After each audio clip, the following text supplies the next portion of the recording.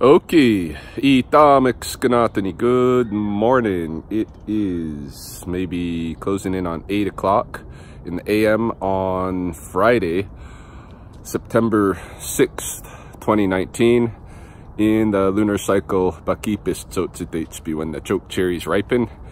Just getting my day started, just leaving the house and gonna climb in Dave's truck and go fetch a couple of animals. Figured I'd bring my video along with me and take you guys along for the adventure.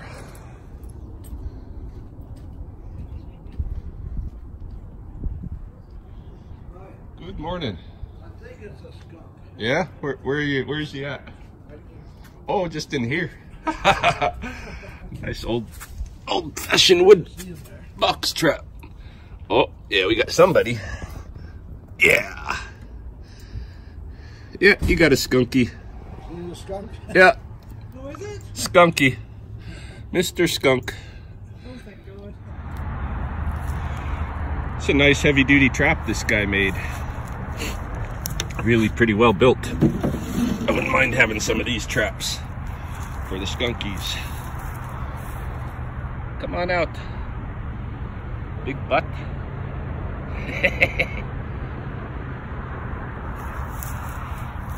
Looks like that's a big skunky. No back door on this one. That's kind of unfortunate because sometimes it's hard to get him to come out just one side. There he goes. Fat skunk. See ya.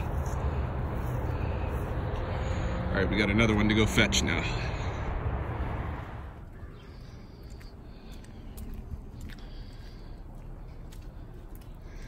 Next skunky. It's the empty trap. And this must be the trap with the skunk. Oh yes, I'd say so.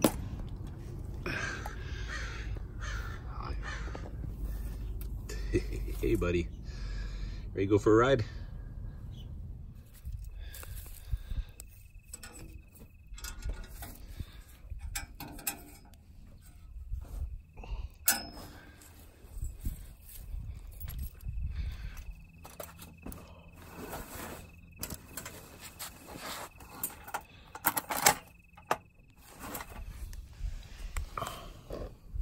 Hey there, skunky. Go on. Go for a run. Look, Scott, you're free. You're free to go. See ya. Yeah, see you later. There you go. You a big one. Yes, you are. Yeah, I don't want to be sprayed by you. Go ahead.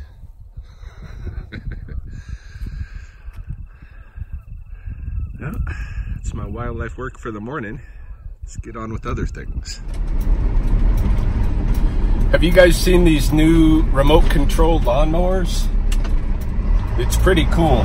It looks like Lethbridge Parks has bought at least one. I don't know. I've seen them using one, and I just passed them using one as I was driving down AT Trail. So I'll go show you. But yeah, if you live in Lethbridge, keep an eye out for these. And then if you don't, you know, knock on your own hometown's parks department and say, look at this stuff.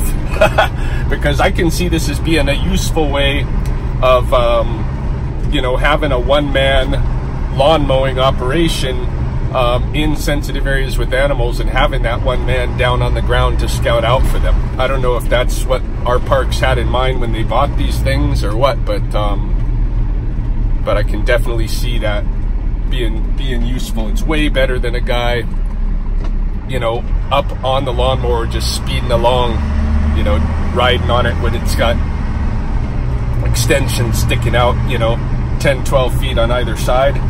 Can't see what he's gonna mow over, but I think with this RC unit there's possibilities. Check it out. So here's the unit. Turns out I came upon them just as he's gotten it stuck high centered and kind of dug in. So it has this little winch on it that's used to make sure it doesn't tip on steep slopes. And so they're going to try to pull it out now. This is only the second time, I guess, in 2 years that it's gotten stuck. After talking with the operator, I'm kind of thinking I might be wrong about the uses of this for the wildlife work, because he's telling me he can see a lot better when he's up on a track, on a you know, regular riding mower unit than he can when he's operating this one, because he can't be in front of the thing and he can't see over it. So he says he hits rocks and stuff pretty often. I think I'll give him a hand. Yeah, it's pretty well stuck here. Even with us trying to lift it, the two of us. And I guess it's only about 300 pounds, but I don't know. Weren't able to get it unstuck even with her pulling with the truck. So just gonna situate the truck higher and try a little bit of lift with it. I'm worried about that little tow line snapping, actually.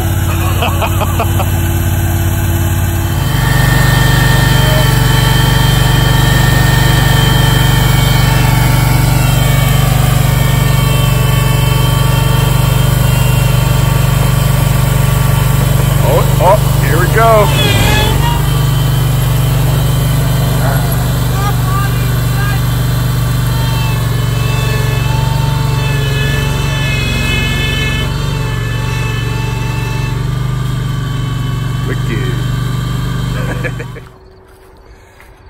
Yeah, so I think that mower has its pros and its cons, eh? I mean, like the operator was saying, he's got to stay back. Well, he's supposed to stay back at least 10 feet from the thing, and he can't walk in front of it. And so he does hit obstacles. He hits rocks and things that he can't see coming up. But after I was kind of looking at it a little bit more and stuff, I started thinking, well, how fast do you move with this mower compared to how fast you move with the riding mowers, right?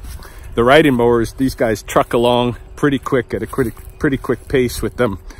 And it's a wide swath, you know, and usually on both sides of the mower. And so they're moving across rapidly and hitting a lot of area. With this little thing, you're not moving as fast, and the area is tight. Hey, it's controlled. I think even though the operator might not have as much opportunity to see the animals coming as he would on top of a mower, or at least he doesn't have the view perspective, right? He's hitting rocks. Animals aren't rocks. And so I think with a guy on the ground and this unit moving along at a slower pace and covering less area at one time, I think the animals have a better shot of moving out of the way themselves, you know, seeing this coming and moving out of the way themselves before it gets there. So I think it has its pros, its cons. I think it something that might be worth experimenting with in the parks. You know, do a year or two of the mows in the parks with that unit, and then see if any animals are hit, you know. Obviously, like ground nesting birds would have an issue. I mean, the moms will be able to fly out away, but as long as the operator's there on the ground, he's going to see that stuff too. So he has a better chance, I think, probably of avoiding ground nests just by paying attention to whether or not he spooks, you know, any mama birds up. So I don't know. I think it's worth playing with, worth considering as an option for decreasing animal mortality, especially reptile mortality in our parks. Oh, anyway, procrastinating enough this morning.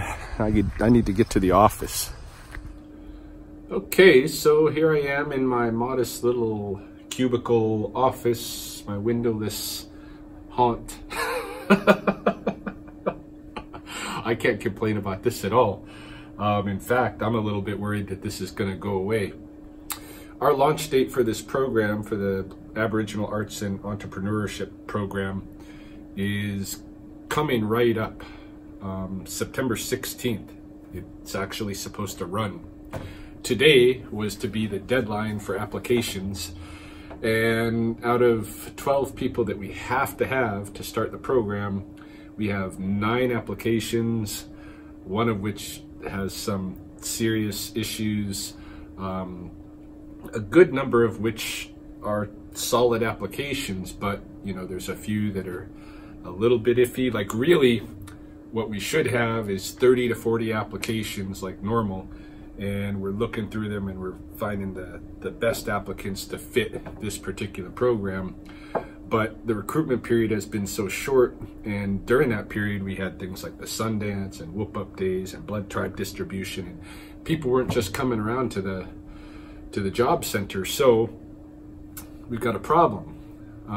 Today was the deadline. We don't have enough applications. So there was a meeting between the director of SAMIS, this organization I'm working for, and the funders, and it was requested that by the SAMIS director that we have an extension on the start date, and that we start on October 1st instead of September 16th. That'd give us another 2 weeks to be recruiting. But the funders, the government, Service Canada, says no. No, that's not going to happen. You guys, your start date is September 16th, and you need to start that day. You need to have at least 10 applicants by this next coming Thursday, you know, the Thursday before the Monday start date. You need to have 10 applicants that are in. And then if we have those 10, we can start on that Monday, and they would allow us a grace of 1 week, basically till September 20th, to recruit in the other 2 that we would need to have our minimal 12 students. And if we don't get there, then we don't have a program. They're going to fold it.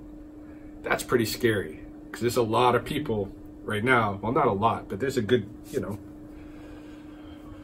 maybe myself and several instructors, and you know, and the clients who are signed up, who are expecting this to happen, and counting on it for our winter plan. Plans might fall through. I don't know. This is just another challenge, like any of the challenges that I've, you know, been facing in my life, where even though I am gonna, like, I just been hammering away at the kind of student handbook this afternoon, doing paperwork, but receiving this news and having a little bit of stress, and then being the hour that it is, I've got maybe a half hour before the regular SAMIS office closes, so I'd like to get over there quick and have them print me up some more posters, because all of our posters around town have the deadline on them, so we need some new posters with a different date or no date, and get those circulating out there. You know, basically this challenge is, I'm looking at it with the mountain climbing mentality. That being, you know, those lessons that I've learned up on the mountains, where you can see something, an obstacle, even the mountain itself. Like, the mountain itself, it's giant and intimidating and stuff, and you don't really know what that mountain actually looks like from a close range until you're right up on it. But even then, sometimes it can be intimidating to people. You know, there's certain parts of, you know, trails and stuff that you're going through, and you might see this area and it just might look completely impassable. But if you just go ahead and move through it and start moving through it, sometimes it opens up to you, you know, while you're in the middle of the passage. You don't see it necessarily from the outside. You have to get yourself going in there, and then things reveal, you know, the way, the path. So I'm hoping that's what this is going to be, you know, like, just keep moving ahead, and if you build it, they will come kind of mentality with the mountain climbing thing. And, you know, just the knowledge that the buffaloes face the storm, you know, buffaloes face the storm, and that's the quickest way to pass through it. So we'll see what we can do. if you're in Lethbridge and you're First Nations or Aboriginal in general, even if you're Métis and you want to spend your winter training, learning a lot of different small business skills, hands-on in a retail establishment that you're helping to run, and you want to learn Blackfoot arts, if you're artisan, man, I would have killed for a program like this, at certain times. Definitely, if I didn't have a job, that was paying more, I would do this program. So I don't know where everybody is. I think it's just the timing and all of that. Like the end of August, it was powwows and whoop-up days and the Sundance and the Blood Tribe's big distribution. Not the right time to be expecting people to walk in the door to the employment agency. But now we've got to really hustle and pull a few people together. And if not, I'll deal with that when it comes, because that's a possibility too. It's a possibility my winter work could come to an abrupt halt in about a week's time. But let's hope it doesn't come to that, because I really don't need any more challenges, Anyway, I'm going to shut down shop here, swing over to Samus, get some of those other posters, maybe start hanging them around town. I've got a couple of skunk traps to set, and then I'm either going to go home and work on some. I've been building some bunk beds, and I've got a cart, a whiteboard cart, a rolly whiteboard cart that I want to build for here. I might go do some of that work, or I might go to the park. I don't know yet. My brain's still like just spinning after being told, because I thought for sure the government would be like, okay, go ahead and run it October 1st. That makes sense. They've got a lot of money invested, but it's not the way it's going. I don't know why. Maybe they have some kind of deadlines that they have to meet. This program ends mid-March. Maybe they're concerned they're not going to get their reporting done by the end of the first quarter if they let us extend. Makes sense, something like that. But all the same, and I don't know why anybody would be willing to risk, putting some money toward a project, very different kind of project like this is. Why set that money there and say that's where we're going to invest it, and then be willing to rescind it just because we haven't had the opportunity, I think, to recruit the people that we need to recruit. They're here. We just gotta be able to find them. So I don't know. It's gonna be a high stress week. I don't have time to work on it tomorrow. I've got a videographer coming. He's doing a film on rattlesnakes, prairie rattlesnakes, for the Smithsonian. Well, prairie rattlesnakes is gonna feature. I don't know if that's the whole film, but I don't think so. But he's hired me as his guide for the day, so I'm gonna be busy with that, going out to the Box Canyon and such. So I won't be able to get back to this project until Sunday.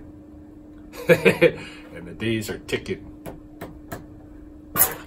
Scary stuff, but I can't let myself get overwhelmed. I got too much of that in my life, Better get rolling.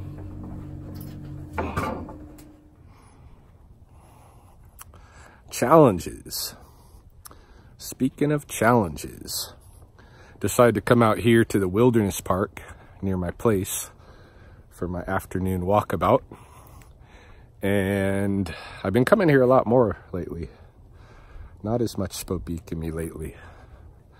I think just because this is a novel place and I'm trying to get to know it. And tonight, as I'm out here, I find myself on the course of Lethbridge's Lost Soul Ultra, an ultra marathon that, a really big ultra marathon that goes all through the Lethbridge coulees, up and down through the river valleys here. So as I'm talking, we'll probably see some of the ultra marathoners passing by as I take my walk. But yeah, I did want to talk about challenges a little bit more, because probably some of you are wondering, for instance, what's going on with the Jeep. Where's my Jeep repair at? So here's the situation. It's survivable, but it's not going to be cheap, you know.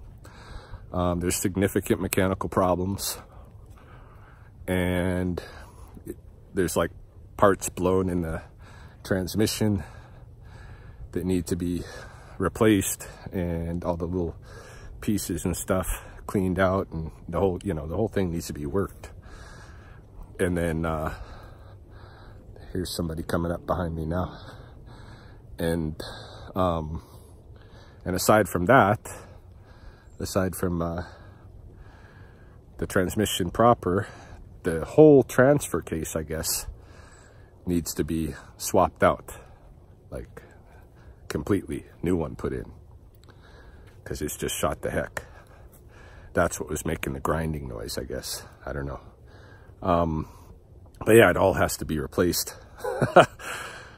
This is at National Transmission where I brought it, and Jared there, he popped off the is it the transfer pan or the transmission pan? I don't know, but some kind of a pan where he showed me, you know, there were metal bits caught up on the magnet down there in the pan that's, you know, meant to catch debris stuff.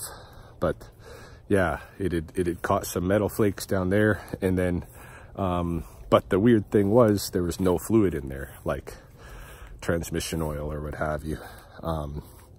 Yeah, there was nothing in there to say. And not only that, but the whole pan had never been taken off before, which is odd because last summer, some of you will probably remember, I went through this same ordeal where the Jeep broke down. There was a transmission issue, and it was right around the time I just got my new rattlesnake transport case. And so I had to borrow Dave's truck, and it was to the repair was to the tune of a couple $1,000. I had brought it to the Jeep shop, the actual Jeep dealership, thinking, you know, they're Jeep, they're going to do it right. But apparently they hadn't even removed the pan from the transfer case to even look, you know, or transmission or whatever it is. That he said it would have been normal for them if they're doing transmission work. You're going to take that pan off. The reason he knew that it had never been taken off was because it had its original seal on there. And he said, you know, once you separate that even once, you have to put a different kind of seal on there, a different gasket. It doesn't have that fresh glued on seal, right? So he knows it's never been taken off, which means the Jeep guys fucked me last year. Because why am I having my whole transmission and transfer case replaced again and stuff this year, right? So anyway, yeah, this year it's National Transmission that I'm using. And from what he's shown me and what he's told me and the way that they've treated me, I think this is a much higher recommended establishment for getting some of this serious auto repair done. But it's going to be expensive. It's going to be $2,000 roughly for parts, $3,000 roughly for labor. So it's a $5,000 kind of repair, and you have to seriously consider at that point. And, you know, they told me, well, you know, do you want to fix the Jeep? Because it is more than 10 years old. It's a 2006. It does have almost 300,000 kilometers on it. You know, is it worth it, or should you trade it in, buy something new? Well, first of all, I never buy anything new. I did buy a truck, one of my first vehicles that I actually paid out of my pocket for. Well, not really, because it was a loan.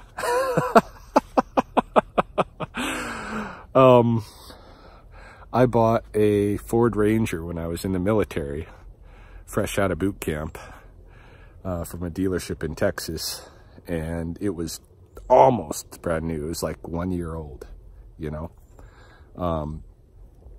And I quickly learned that I don't want to be making auto loan payments, you know. it makes life really tight financially. I would rather spend however much money I need out of pocket to buy what I can afford to drive at the moment. And so,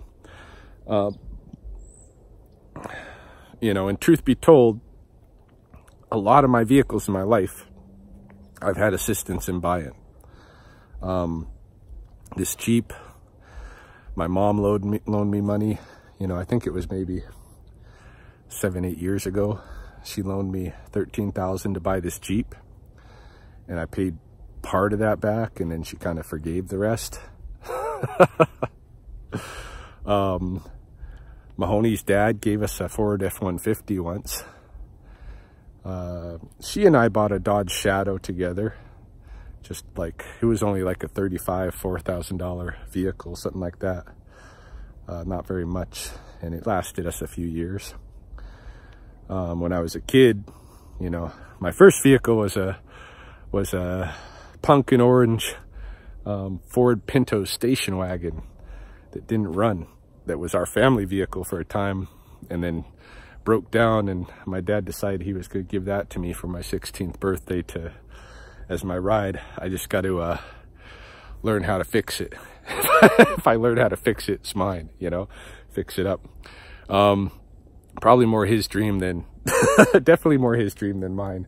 But my mom kind of came to the rescue at that point, and said, hey, I'm going to buy him a vehicle that he can actually drive right now. So she ended up getting me this little 1977 Fiat from the UK. It was a weird little vehicle, but it was fun in high school. Anyway, that's some of my auto history, but I don't buy new vehicles, and I don't think I ever will. Even if I had money, I don't think I'd buy a new vehicle, because it's just, I don't feel it's worth what you get for it. But I don't know. I haven't entirely done the math, but when I think about, say, $5,000 for the repair that I'm looking at, versus, you know, buying a new vehicle, what's the actual value you're getting? Well, if I was buying one of my used vehicles, you know, I also had that Kia Sportage for a bit. Mahoney and I did our own finance stuff on that one too.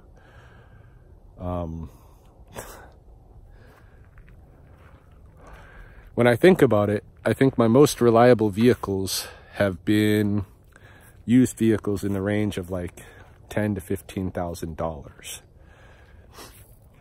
And they last, you know, at least a good 5 years of me beating the heck out of them, driving them long distances and in rough conditions.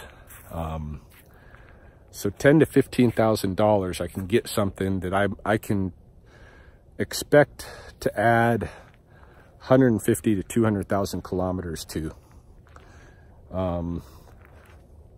which I think is a better value than spending twice that much, 3 times that much on a new vehicle. Like say you bought a really modest new vehicle at $30,000 brand new, right?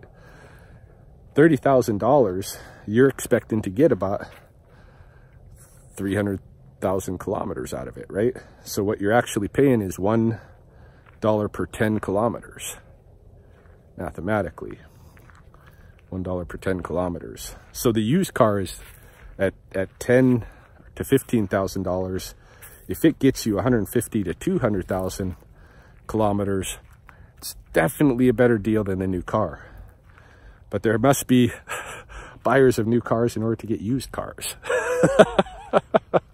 I don't know how to solve that problem. But in any case, say we're looking at new car pricing, and I'm going to have to pay $5,000, which is going to have to go on a credit card, which is going to be pretty much the end of my credit, which is scary because I've got other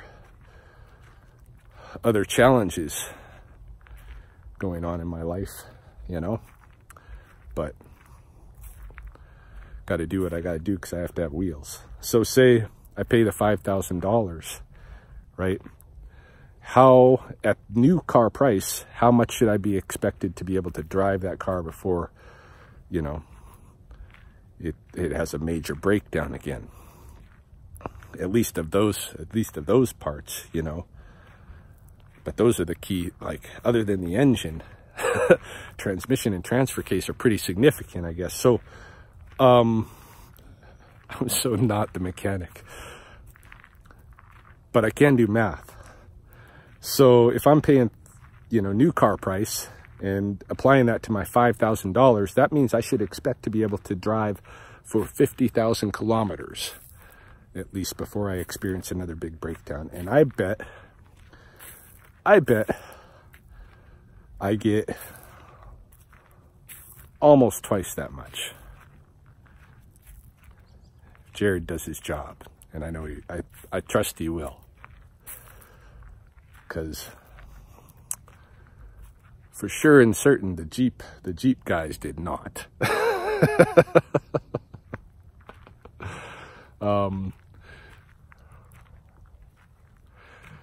So yeah, if I get 50,000 kilometers, which I'm sure I will, and probably more than that, the value is the same value as buying a brand new car. So why not? That's what I got to do. That's the way I'm looking at it. It's the bright side. It's the glass half full, and I'm cool with that. Let's wrap this up, hey? I really didn't mean this to be another crisis entry in my journal. Just taking a walk. No, that's about it for the hardships and stuff. As far as other things this week that have gone on that it would be of any interest, I think,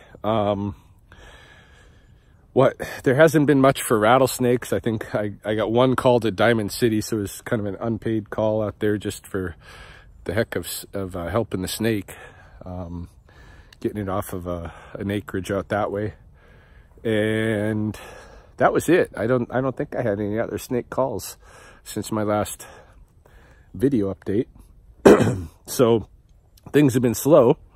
The reason for that is that the snakes are moving back to the, oh, I did have another snake call, but it involved a dead snake on the road. A lot of the snakes are moving back to the dens, right? It's that time of year. So my snake calls are going to dwindle here. My skunk calls are already dwindling. There have been several mornings now that I haven't had any calls. So the wildlife work is dying out. The office work is hopefully picking up, but in jeopardy at the moment. And that's about it for what's going on in the life of Rye for this week, or what's gone on. Oh, here comes one of the marathoners. He's kind of walking at the moment. I'm going to leave you with, I think, some scenes from William. William is the third, well, it's the oldest, Chelsea's oldest son and the oldest child. And he had his 7th birthday last night at Indian Battle Park down the river bottom in Lethbridge.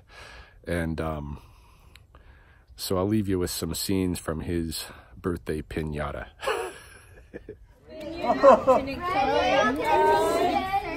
Yeah.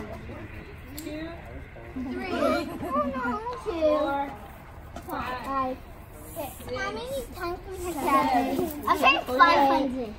No, hit it. He has to hit it.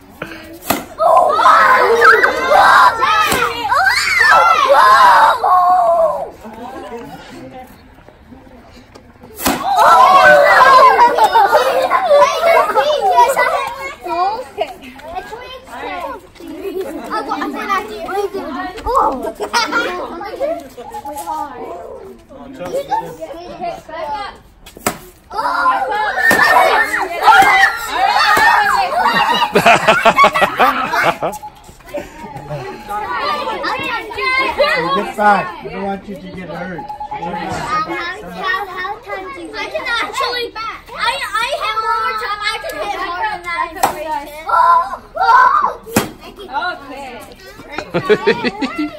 Let's hit You go. 2.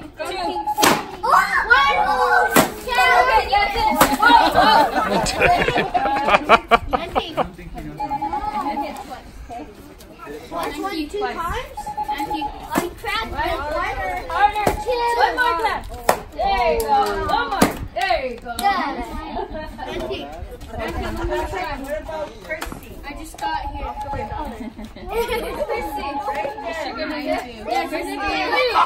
Christy. Hey, you're walkie-talkie. He does it. Where's my next? You got the walkie-talkie. Someone has the walkie-talkie.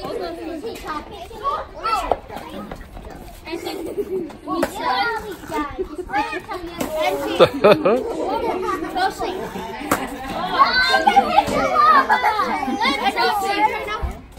Take him. Step back. What's up? Close your eyes. Shoot. See, open his eyes. Okay, my turn. Let me try. Can I go after him? Okay, go. 2 turns. Go, sister, go. 1, 2. Oh! Shoot the head. Shoot the head. You can shoot it. All the kids, you can get the candy. I hate candy. You can shoot the head.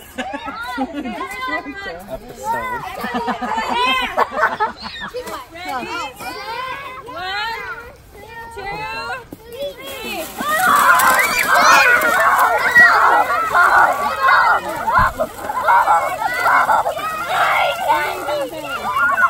3.